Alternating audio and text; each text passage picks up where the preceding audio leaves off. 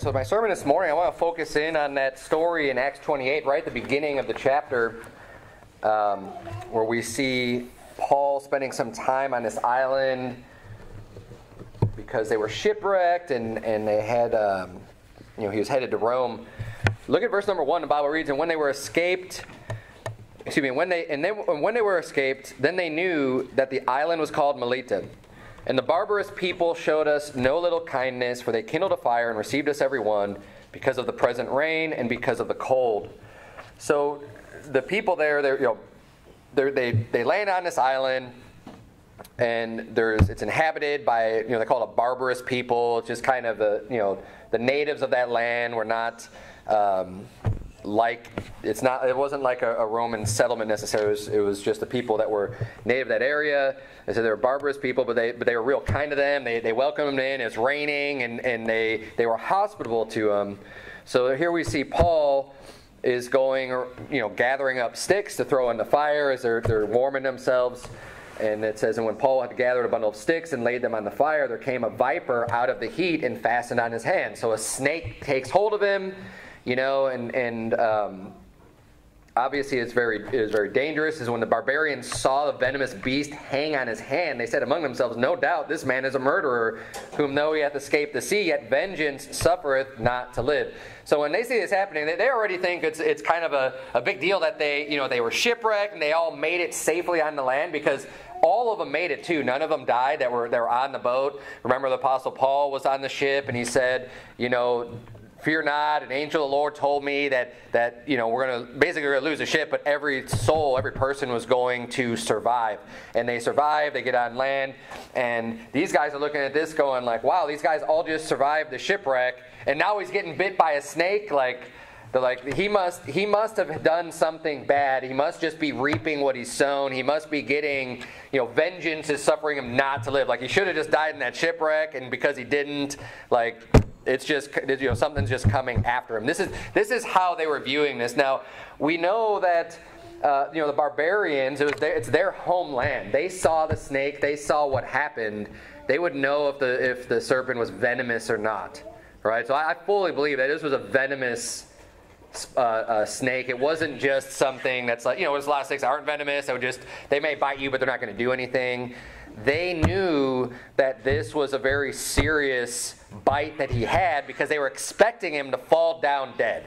They're just thinking like, man, this guy can't catch a break. He was shipwrecked, and now he's got this snake biting him as he's just collecting some wood.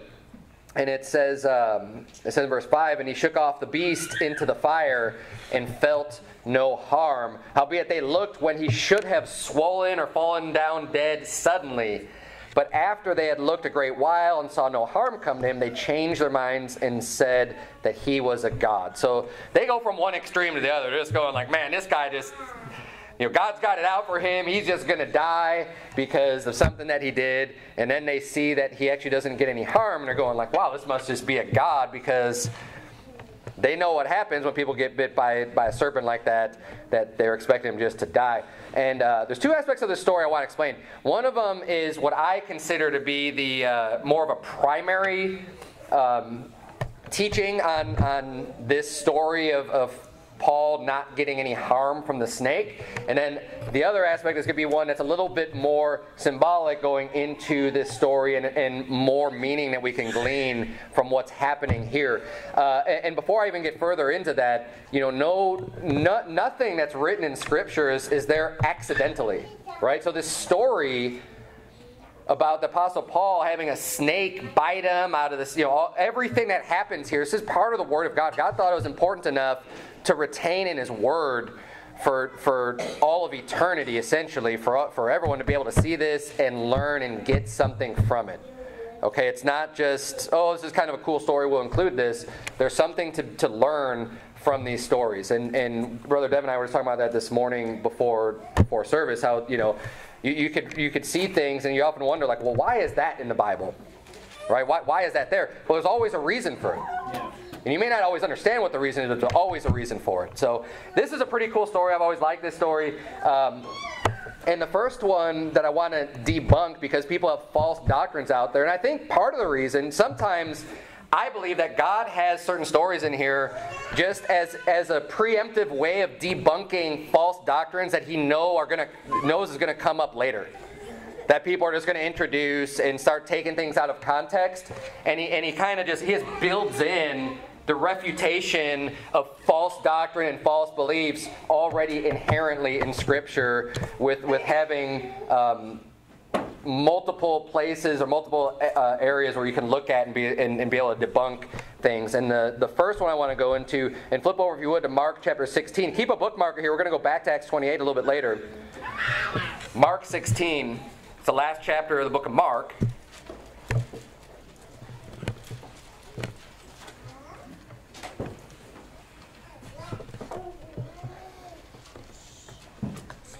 Because what we see in Acts 28 is a fulfilling of what Jesus said in Mark chapter 16 and what he said was going to happen for those that believe. Now, Mark 16, the end of the passage, there is a very, very famous portion of Scripture, starting in verse number 15, we're going to start reading, where the Bible says, "And he said unto them, Go ye into all the world and preach the gospel to every creature." Right? We hear that preached a lot. We believe that a lot. Where it's a great commission to go out and preach the gospel to every creature. Verse 16, "He that believeth and is baptized shall be saved, but he that believeth not shall be damned. And these signs shall follow them that believe. In my name shall they cast out devils. They shall speak with new tongues. They shall take up serpents, and if they drink any deadly thing, it shall not hurt them. They shall lay hands on the sick, and they shall recover." So basically what Jesus is saying, he's telling them to go out, preach the gospel. And then he's saying that there's going to be signs that follow those that believe. Now, I have my own opinion on why I think this was happening prevalently in shortly after the resurrection of Christ. And what I wholeheartedly believe is that the reason why we don't see the same level of miracles and gifts that were given by God, it's not that God can't do them, it's not that God won't do them again, but the purpose, there's a specific purpose why there were special miracles done at that time. And I believe it's because there was that's for one, the whole event of Jesus Christ coming to this earth is pivotal. It's foundation to our existence as the human race. I mean, that's like the focal point. Jesus Christ, God in the flesh, coming to earth, dying on the cross, raising again from the dead is just the monumental event for all of existence. Right? Obviously, he's coming back, which is going to be another extremely important, pivotal moment in the history of all mankind. But it's so fundamental that the whole Bible essentially is about that, right? I mean, everything points to those events. And because at that time, there's also a change made from the Levitical priesthood to the order of Melchizedek, where there was definitely some things that changed in the way that the service to the Lord is done, and just the changing from Old Testament to New Testament is a significant change, and God wanted to put his stamp on the changes and be like, no, this is from God. This isn't just people coming in and trying to alter and change the Word of God and everything else. It was, I believe, all those signs and wonders that were given at that time was just putting that full stamp of approval on it. Even though we don't need miracles to prove anything, we've got the Word of God, we've got the Word of truth here that can lead us and guide us, and we should be able to look at the words and understand that this is right and this is true without the miracles. But God still uses the miracles to help us to get that understanding. I mean, when Jesus came on this earth, he could have preached completely. Obviously, he's fulfilling Scripture too, but I'm just saying, it could have been sufficient just to preach without all the miracles. But God already promised that. He fulfilled that. And he was proving he was the Son of God through everything that he did. I mean, by opening up the ears of the deaf, by opening, the blind receiving their sight, that was all prophesied. He had to do that. I'm not saying he didn't have to do that. It's the way that God designed it. But the power of the Word of God itself anyways is sufficient, is my point with that. He could have been able to preach all the truth. If God didn't already prophesy he was going to have those miracles, just because the Word of God is that powerful. But he proved he was a son of God. He did all those miracles. He showed, like, look, this is legit, right? I mean, he's healing people. He's preaching the word of God. He's doing everything that's prophesied is supposed to be done. And then after that, his disciples are going out. He gives them the power of the Holy Ghost to do all these special miracles where they're able to, in Acts chapter 2, they're given the ability to speak with tongues that they didn't know beforehand. It wasn't in their knowledge, but the Holy Ghost is just working through them to be able to speak in other languages that they had not known previously, among other gifts as well. Healing people, we see the Apostle Peter and John, and they're going out and, and they're able to heal people. The Apostle Paul, they have these abilities that are special abilities that God had given them. And the confirmation on the work that they're doing ultimately was done by these signs. And when we look at the signs in Mark 16, we see casting out devils. We see speaking with new tongues. We see taking up serpents, and if they drink any deadly thing. And that last verse, verse 18, the taking up serpents and drinking a deadly thing, it shall not hurt them.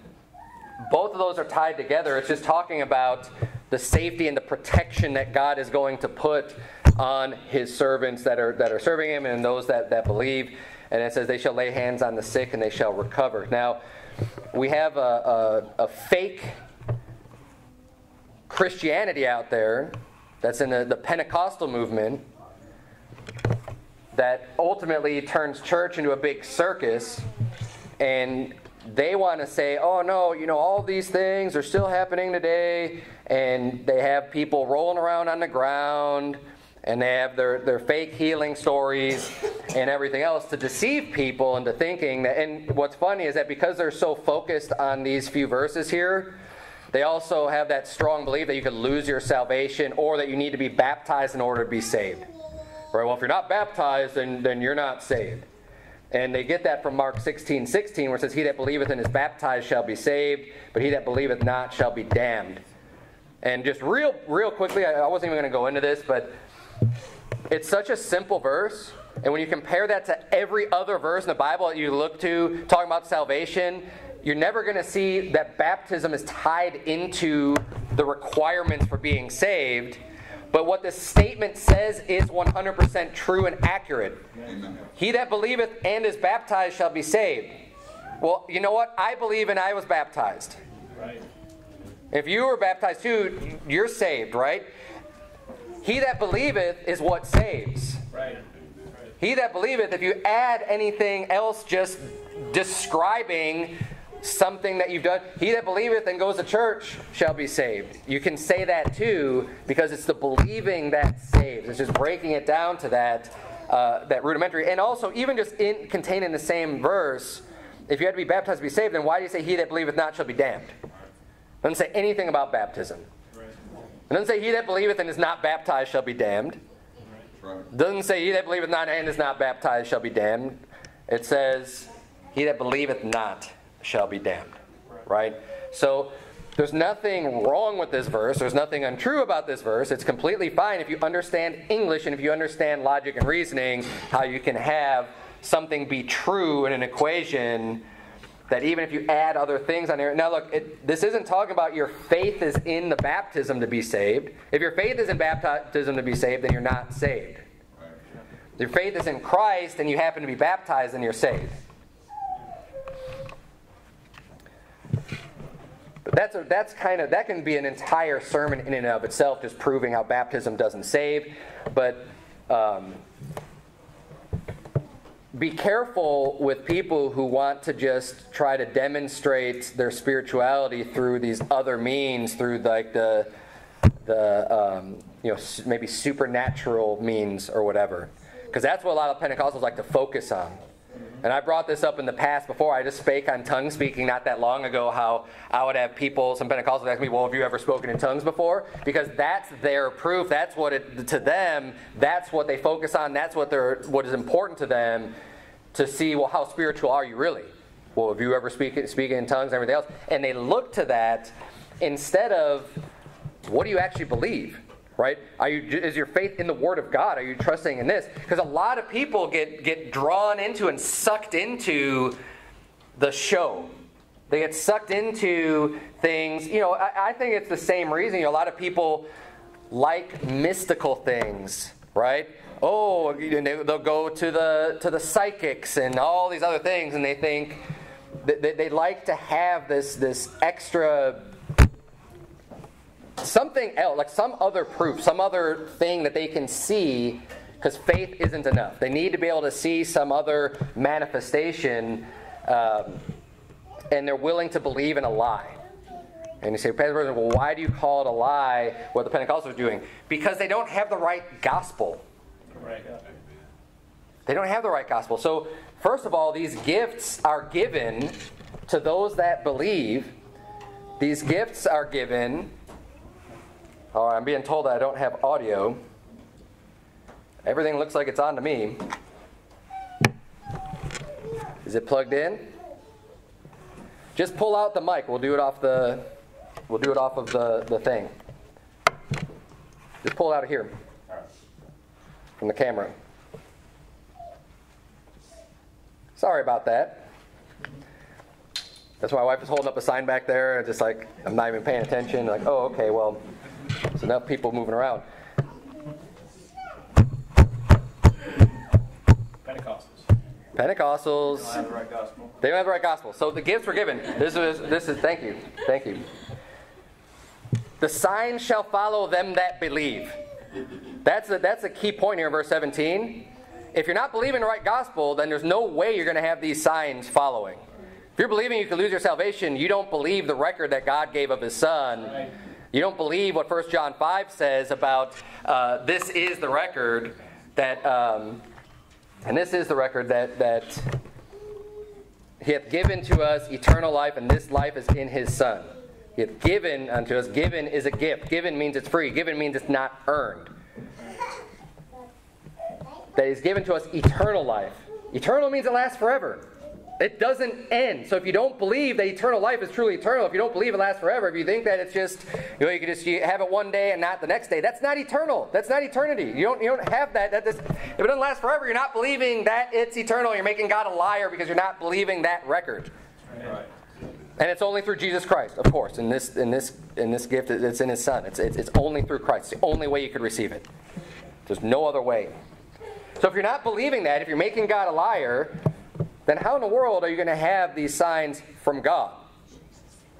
Now, we also see in Scripture that wicked people who are into the darker spiritual side of things are also capable of producing lying signs and wonders. And this is why we don't want to be focused on just signs and wonders to prove what's true, to prove what's right.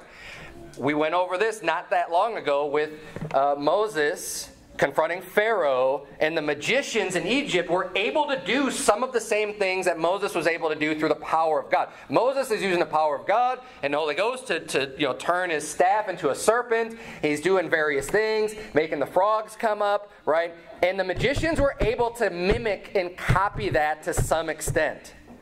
So you can't just look at that alone as being the proof. We have to look at what is the teaching, what is the word, where is the, what are you basing it off of? And basing it off of things like that, there's a purpose for the signs, but that's not the reason. And that's why in 1 Corinthians 14, when it's talking about everything being done decently in order in the church, and it's talking specifically about the tongues, like other tongues being taught, that if people come in who are unbelieving into a church and you're all just everyone's just shouting out and having their own tongue stuff, they're going to think you guys are crazy. That's right.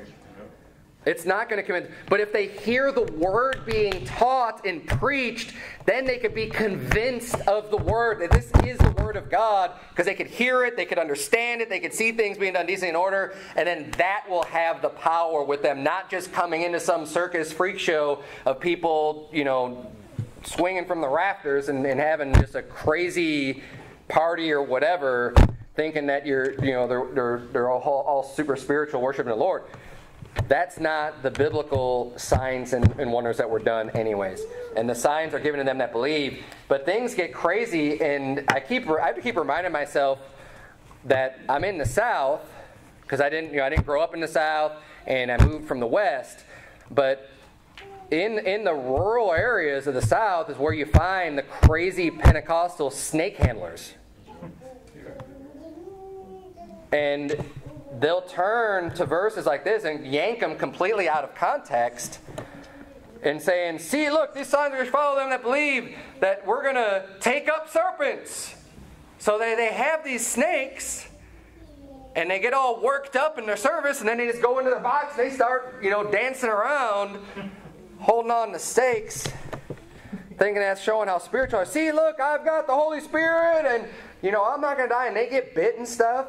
And these guys, they get bit and they get sick. Yeah. And a lot of times they die. Yeah. Sometimes they'll get close to dying. It's like, oh yeah, my daddy was a preacher, he was a snake handler, and what happened? How'd he die?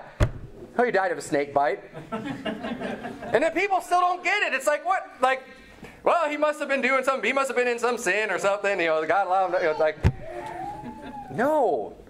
That's not what we're supposed to be doing. That's not what this is. What this is talking about is like what happened here with Paul. Paul's out doing the work of God. Paul's preaching the gospel. He's in a situation that's not the safest situation. He gets shipwrecked. He's in an area where you're going to have to worry about snakes being around and potentially biting you. But you know what? He doesn't have to worry because God has blessed him and because God is going to keep him safe supernaturally. And this isn't something that's brand new. You could turn to, turn if you would to Matthew chapter 4. I'll just read from Psalm 91 for you. Just the idea of God protecting us. We've been seeing that a lot in the Psalms. Psalm 91, I'm going to read verses 9 through 13. The Bible reads, because thou hast made the Lord, which is my refuge, even the Most High, thy habitation, there shall no evil befall thee, neither shall any plague come nigh thy dwelling. For he shall give his angels charge over thee, to keep thee in all thy ways. They shall bear thee up in their hands, lest thou dash thy foot against a stone. Thou shalt tread upon the lion and adder, the young lion and the dragon shalt thou trample under feet. So, in that passage there, those few verses I read from Psalm 91, it starts off, I started off in verse 9 because it says, because thou hast made the Lord, which is my refuge, even the Most High, thy habitation. Because you've put your trust in the Lord, because your faith is in the Lord, hey, no evil is going to befall you. And this is this promise that the devil actually ends up bringing up to Jesus Christ when he's tempting him in the wilderness. So if you went to Matthew chapter 4, that's where we'll look at next. Because the devil is quoting this passage saying, hey, he's given his angels charge concerning thee to keep thee in the way. They shall bear thee up in their hands, lest thou dash thy foot against a stone. Saying, see, look, God's given you his protection. And this is perfectly applicable to the snake handlers of today. Because what that promise from Psalm 91 is just like the promise in Mark 16. Those that make God their habitation, he's saying, you know what? He is going to allow them to have these signs and then not have anything hurt them because God is with them and protecting them in the work that they're doing. Matthew chapter 4, look at verse number 5, the Bible reads, then the devil taketh him up into the holy city, and setteth him on a pinnacle of the temple, and saith unto him, if thou be the Son of God, cast thyself down, for it is written, he shall give his angels charge concerning thee, and in their hands they shall bear thee up, lest at any time thou dash thy foot against a stone. So basically the devil's going to him saying, okay, well if you're the Son of God, there's this promise in Psalm 91 that says his angels are going to protect you anyway, so why don't you just go ahead and jump off the pinnacle of the temple here? Why don't you just prove it that you're right with God and that he's just going to protect you because here's the promise. That's what the devil says. It's the same thing as these snake handlers going, see, we got this promise here, so I'm just going to pick up a snake and try to get it to bite me and show that, look, it's not going to hurt me, it's not going to kill me. That's satanic. Yeah. That's right. That's what the devil does. Because what did Jesus answer the devil? Jesus said to him, it is written again, thou shalt not tempt the Lord thy God. Amen. We don't need to be testing God on this stuff. We believe it. We have faith. And he will deliver. But we don't just go out of our way to say, oh, okay, well, let me see, God. Are you really going to, That's wicked. Amen. That's wrong. There is nothing good that comes out of you lifting yourself up and boasting in front of you. Oh, look how spiritual I am. See, I could do all this stuff and nothing's going to happen to me. You think God's happy with that proud attitude? And that's why he's going to protect you? No. Not at all. Not at all. And the snake handlers, it's a completely wicked people that are doing that and deceiving people. And now it's not, I don't think it's a lot of people. I think it's really, really, really isolated small groups and pockets, probably in areas where there's not a lot of it seems like the people aren't very educated, and it's easy to deceive people that are not very bright. And that's sad. That's another reason why you want to, we homeschool our kids. This is completely separate. But it's not, we still want to educate them. Don't think that now we're homeschooling, so whatever. We're just going to just let them do whatever, and now I don't have to worry. Now I don't have to send them to school, but I don't have to worry about anything, and just whatever happens, happens. Look, teach your kids to be smart. Amen. Teach them not to be deceived. People oftentimes will think homeschoolers, you don't really care about their education. Actually, I care about their education even more. That's why I'm not sending them out to public school. Because I want them to get a real education. I don't want them just to be indoctrinated with what the state is dictating needs to be taught to these kids by some teacher that, who knows, I'm not saying all teachers are bad, but I don't know what all, they get all these various teachers throughout their life in their young, impressionable years, and they're spending 6 to 8 hours with these teachers. And for all I know, they could be some liberal atheist that hates God, that's going to indoctrinate them with science falsely so-called, or with any other of their beliefs that they want to throw at them and try to teach them as fact. I don't want that going on with my kids. I'm going to teach them the truth. But you know what? I am going to teach them. I'm not just going to say, it's too hard, and just forget about it and leave them to become ignorant and not know and be able to just be deceived by some snake charmer, some snake handler that is going to give them some sleight of hand or whatever to try to deceive them. Now, that's the first part of this story that I think is very clear. It's obvious. It's a fulfilling of what Jesus was saying in Mark 16. Apostle Paul gets hurt by, he gets this venomous beast, hits his hand. He feels no harm.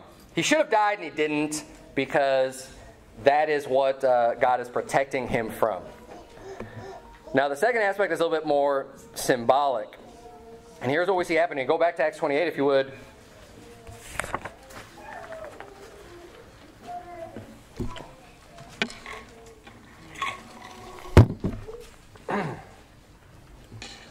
We're going to reread starting verse number 3. Bible reads, when Paul had gathered a bundle of sticks,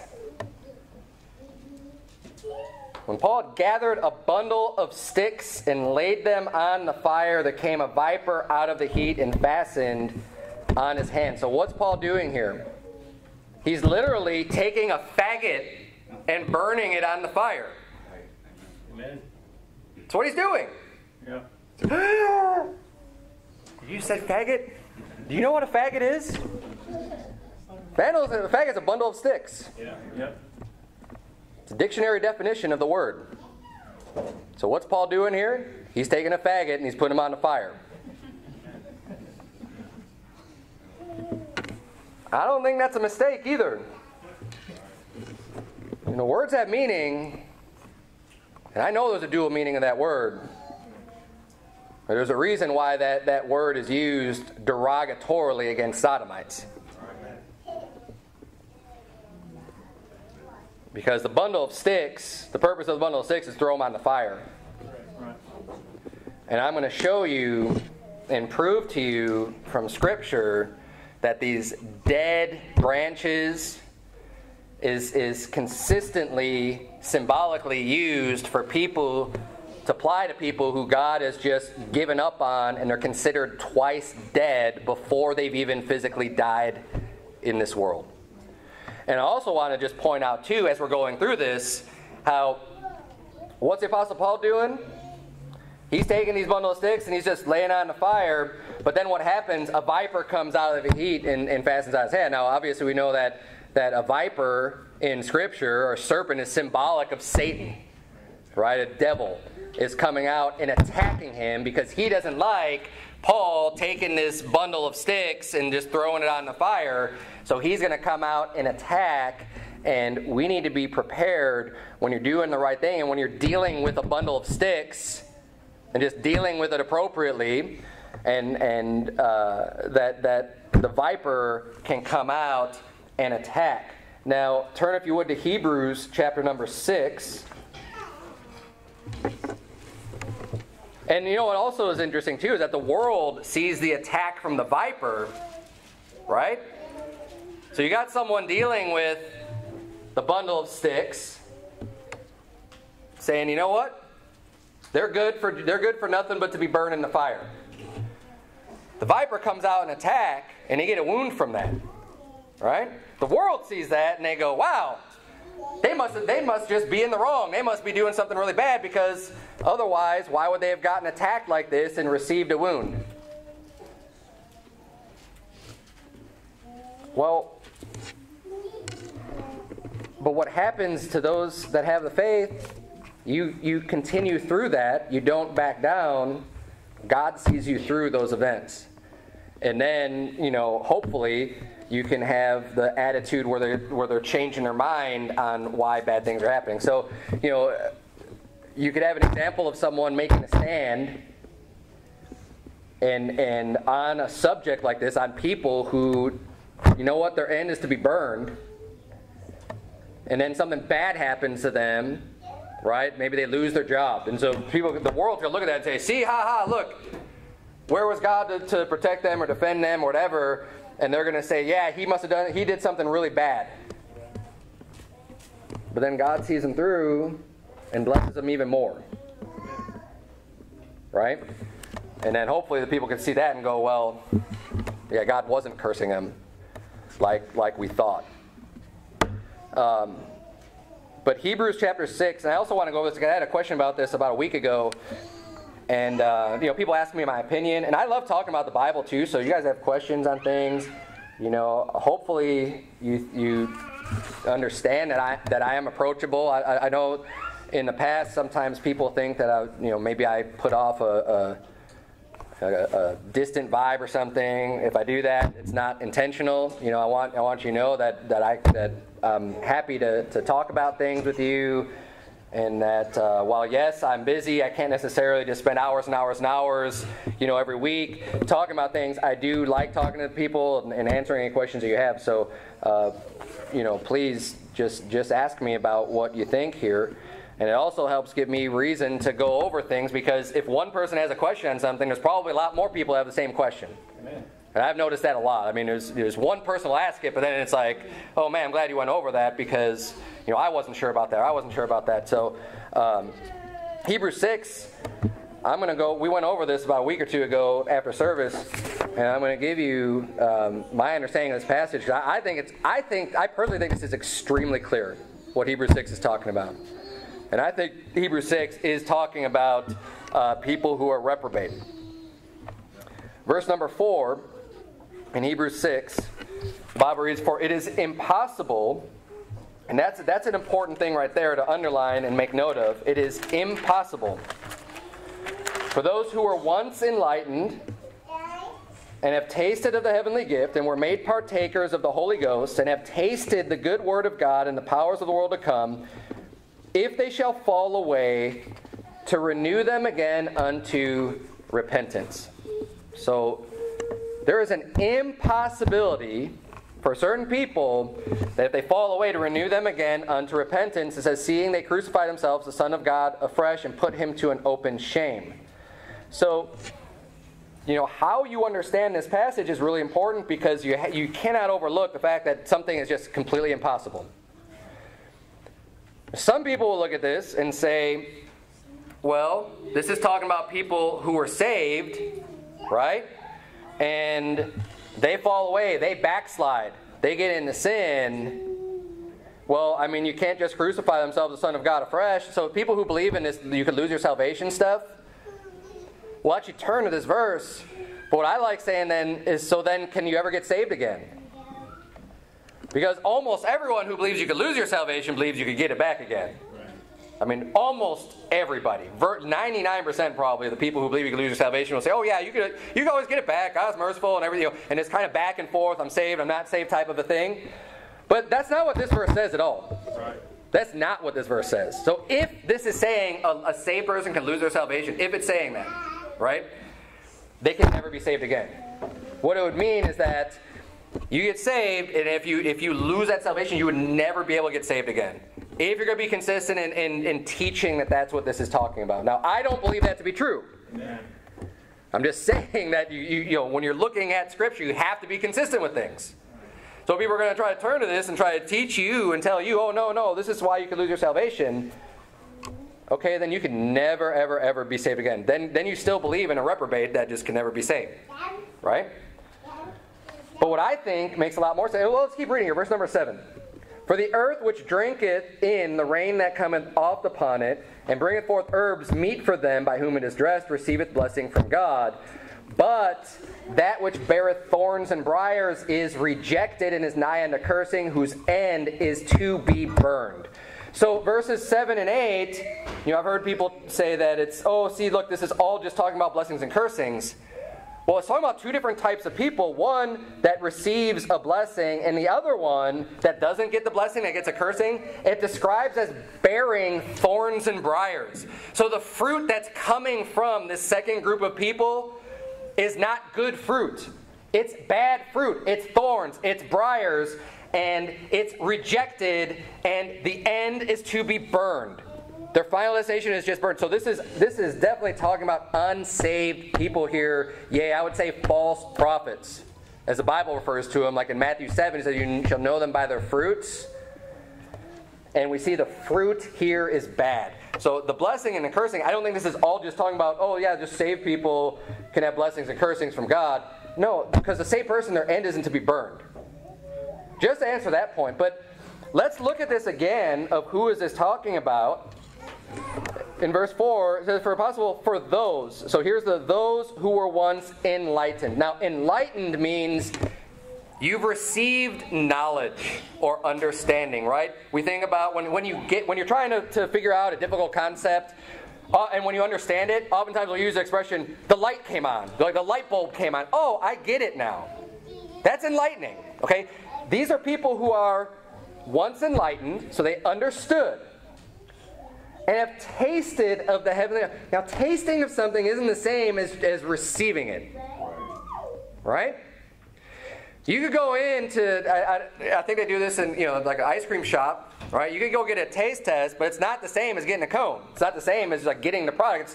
You get a little taste of this. This is what you get, right? Here's a sample, here's a taste. But you're not actually getting the gift. You're just getting a taste of the gift. And we're made partakers of the Holy Ghost. Well, what does that mean? Partakers. Well, if you've got an interaction with someone, you're a partaker of that. If you have a partaker of the Holy Ghost, when you have someone preaching the gospel that's full of the Holy Ghost, guess what? Now you're partaking in this conversation with the Holy Ghost, with a Holy Ghost-filled person. You're partaking in that, but it doesn't mean that you've accepted. It doesn't mean that you've gone all the way in. You've tasted the gift. You're partakers of the Holy Ghost. You've tasted the good word of God. Again, it's a tasting. It's a sampling. It's a, here it is, and the powers of the world to come. It says, if they shall fall away, to renew them again unto repentance. To be able to then fully just change their mind. If they fall away from this, if they get the understanding, and see, this is why important, or the Bible says, hey, now is the day of salvation. And when we preach the gospel to people, and if you think they understand, I think there definitely comes a point where people can decide one way or the other.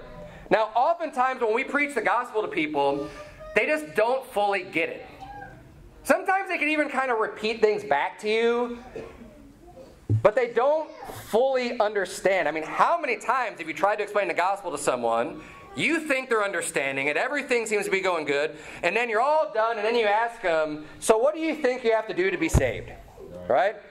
And they'll be like, well, you got to go to church and be a good person. You're just going like, oh man, like I've just been explaining this whole thing to you, giving you examples, everything else, and they just don't get it. Okay? They haven't been enlightened. So you know what? People like that, we pray that, you know what? We've just done a little bit of plowing, right? We've been a little planting. Hopefully someone else will come along. Hopefully one day they'll get it. They'll understand. They're not at this point like Hebrews 6 is talking about of someone who has gotten so close to be able to taste it where they've been enlightened, they understand it. That's not where they are at. And that's not where most people are at. But there comes a moment in certain people's lives where they get it. They understand the gospel. They know it's by grace through faith. They know what Jesus did. They know the penalty that comes. They know it all. They understand it. And they go, no. And they go, no. And you know what? When you make that decision, it's permanent. Just like when you make the decision to put your faith in Jesus Christ, that's permanent. When you put your faith in Jesus Christ, you make the decision, so you know what, I'm going to trust Jesus Christ to be my Savior. You are born again. You're a child of God. You have the Spirit of the Holy God residing inside of you, and nothing can ever change that. When you understand the gospel, and you make a decision and say, no, I am not trusting in that. I am not believing you for whatever reason you want to do it. You understand it and you're like, no, don't want to do it. There's another birth that happens there. It's a second birth unto death. It's when you become a child of the devil. Because everyone has a moment. Any reprobate, anyone who's rejected of God, has a moment when they become a child of the devil. Just like you have a moment when you become a child of God. Hebrews 6 is describing that person. That is why they become that which bears thorns and briars and is rejected, whose end is to be burned. The decision on trusting in the gospel is extremely important. And people can't just assume that they're going to have another chance, especially if you hear it, understand it, and just reject it. You know, I've heard it said, when talking about the reprobate doctrine, you reject it over and over and over and over again. I don't think that's the case. I think once you have that full understanding of it and reject it, then there's no more hope. Because I think the people who reject the gospel over and over and over again never really fully got it until that last rejection, where they get it and they're like, no.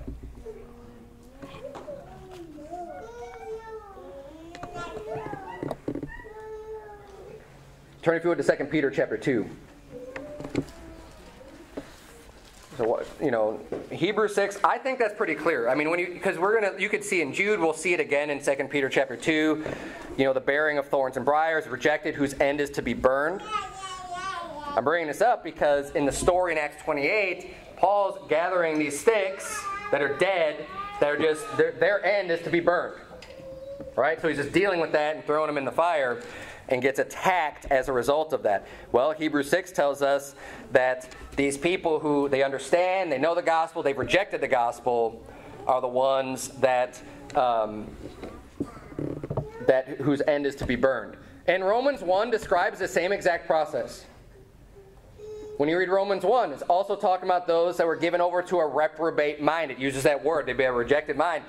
And it says that because that when they knew God, they glorified Him not as God. So they knew, they tasted, they understood, they got it. But then just like, nope.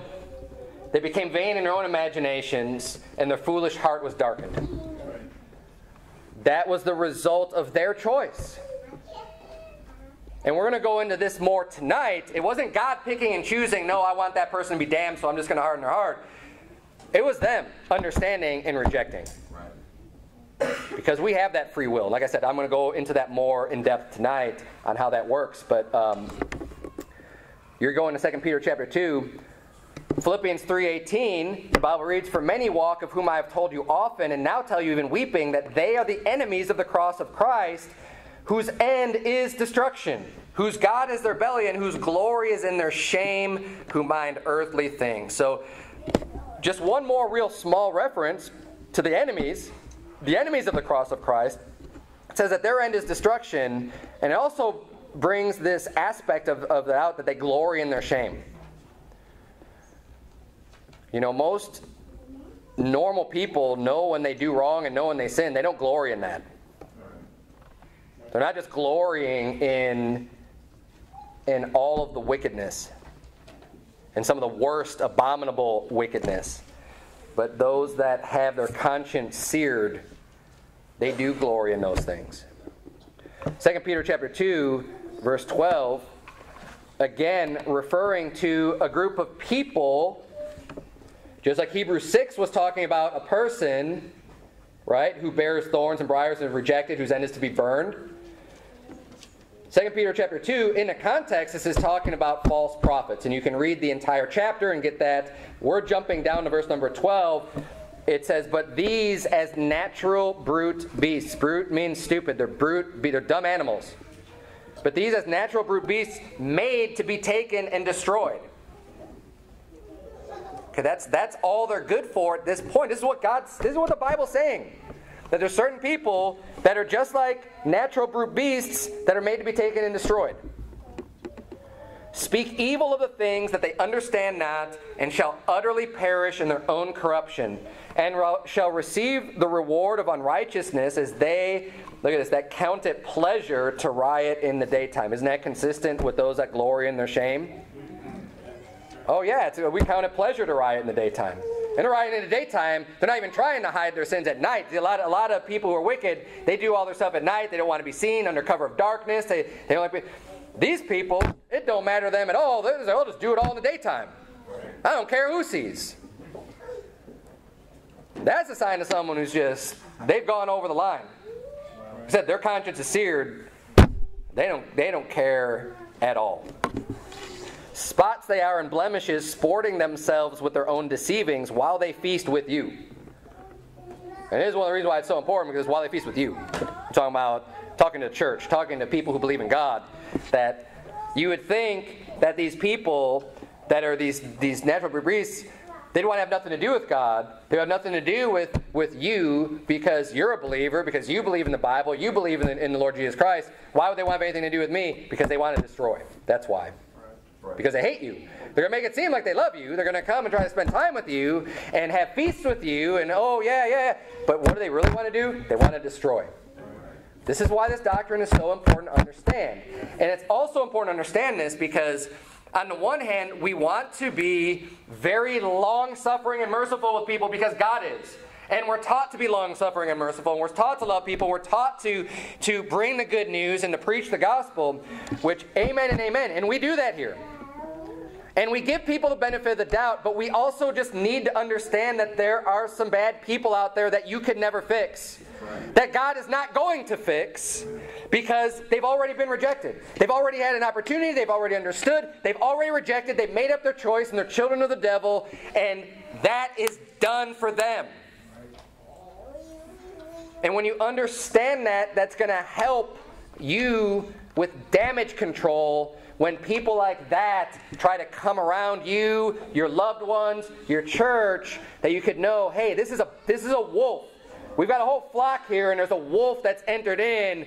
Let's get that wolf out of here before it starts to pick people off and kill them and devour them.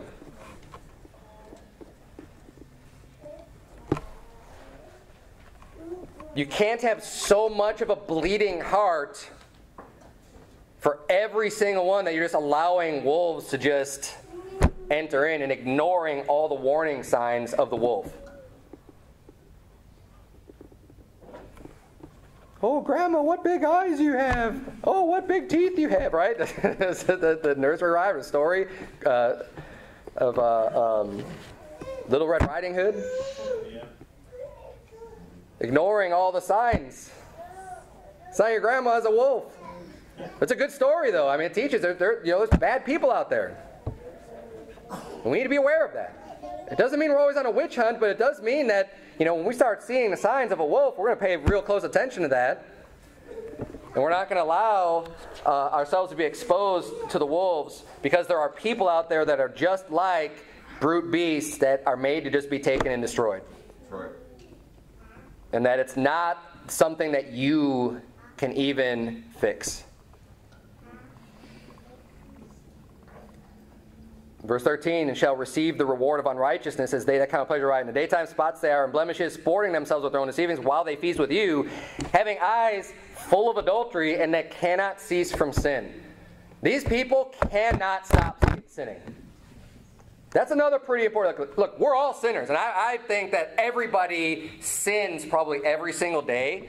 But I mean, just to have a moment, like you just can't stop from sinning. Now, not everyone's going to know that, right? Because that's more something that you know personally.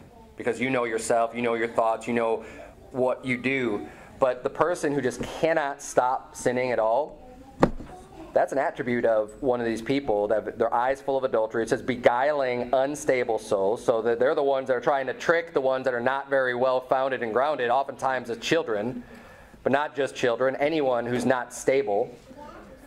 Wolves will have a tendency to attack children. They have a tendency to attack women who are in bad situations, right? Maybe they're newly divorced, they have children, they're looking for a way, they're just not very stable. New believers have come into church, young people, whatever, and they figure out who are those that are unstable, and they try beguiling them and tricking them because they're easier to deceive and they're easier to destroy. Because their goal is still ultimately destruction.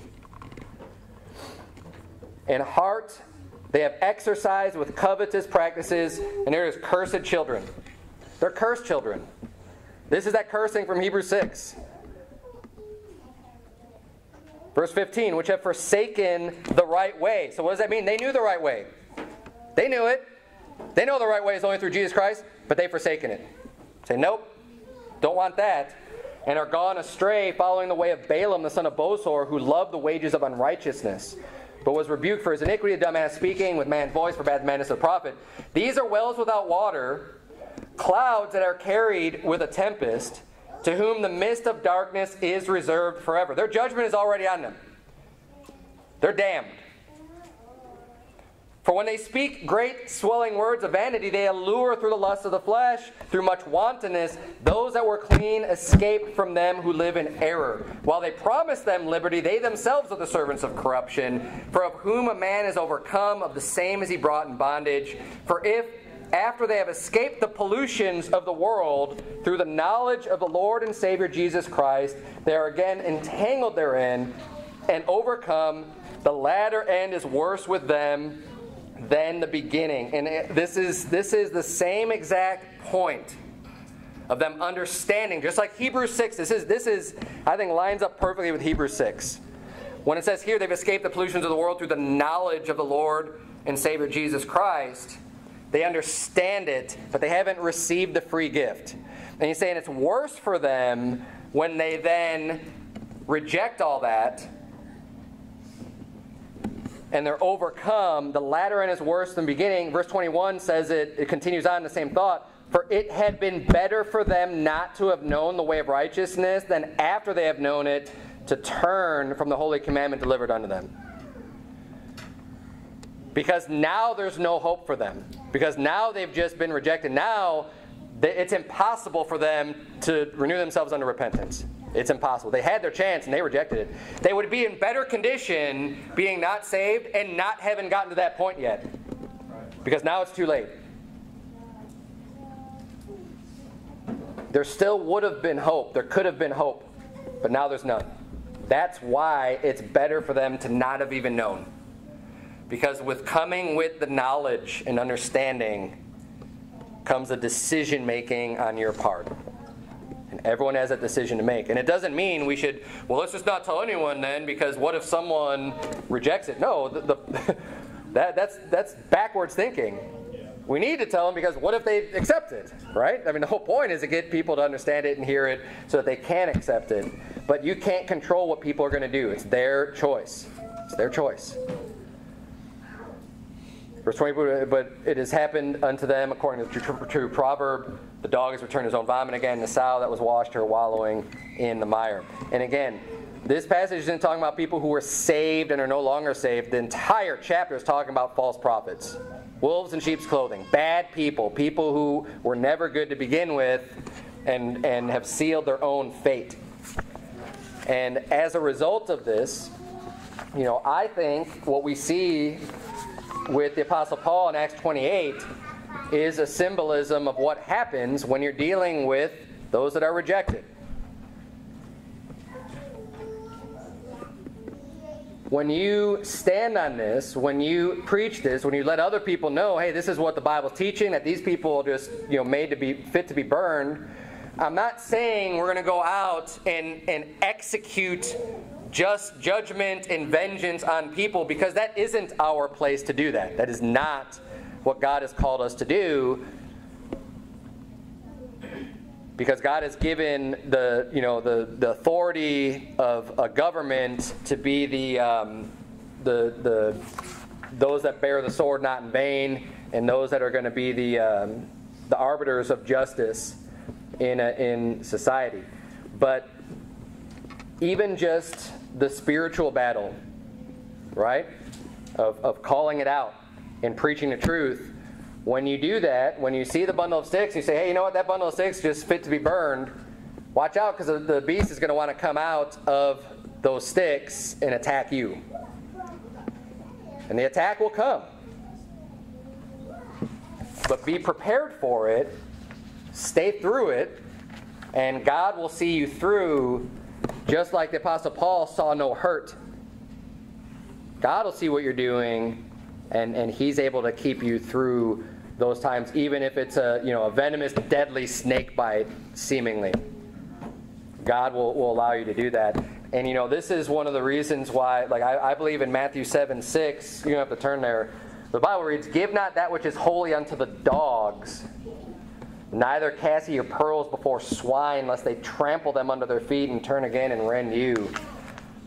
I don't waste my time with people who have the obvious signs of being rejected and that have the corrupt fruit and are just their end is to be burned. Why am I going to give that which is holy unto the dogs? Why am I going to cast my pearls, real valuable things, before the swine that are just going to trample on their feet and then turn around and try to hurt me? So that might be a topic for another day. I'm kind of out of time, but the Romans 1. You read the attributes of people. Not every single attribute is something that is only applicable to someone who's rejected, but some of them are.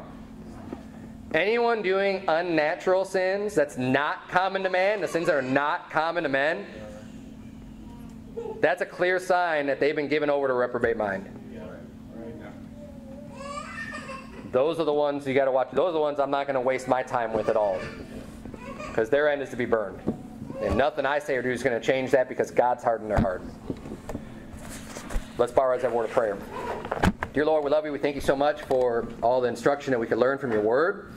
I pray that you please help us to have a good attitude, that even if and when we get attacked, Lord, that we could just shake off the beast as Paul did into the fire, and just continue going about our work for you and our service to you, and not let that distract us or scare us, that we wouldn't be afraid of the snake that wants to jump out of the bundle of sticks, Lord, but that we would just continue to do what's right, and to speak out on things as they are, as your word teaches, Lord. And I pray that you please just help us to be able to instruct others into knowledge and truth from your words. In Jesus' name we pray. Amen.